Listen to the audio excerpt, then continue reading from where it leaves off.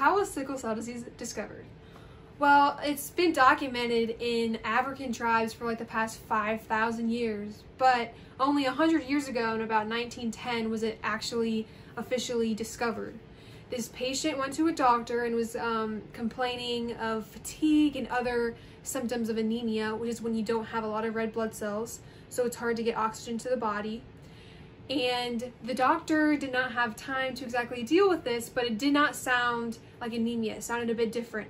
And the resident looked into it. He looked at his red blood cells, he looked at his cells on a microscope, and when he saw these red blood cells, he discovered that they looked like a sickle. And a sickle is an instrument, it's C-shaped, and it was used to cut the grass back then, about 100 years ago, even longer than that.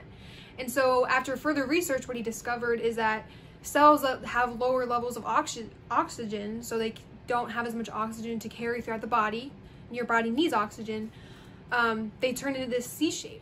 And after all that they learned about sickle cell disease, they learned that it's most common found in African populations, people who are Hispanic American, people who are Indian and Mediterranean descent. In 1915, only 5 years after it was officially discovered, they started testing for sickle cell disease, the trait. And there's still a lot of research that needs to be done, so many scientists are still looking for ways to help fix and to cure sickle cell disease today.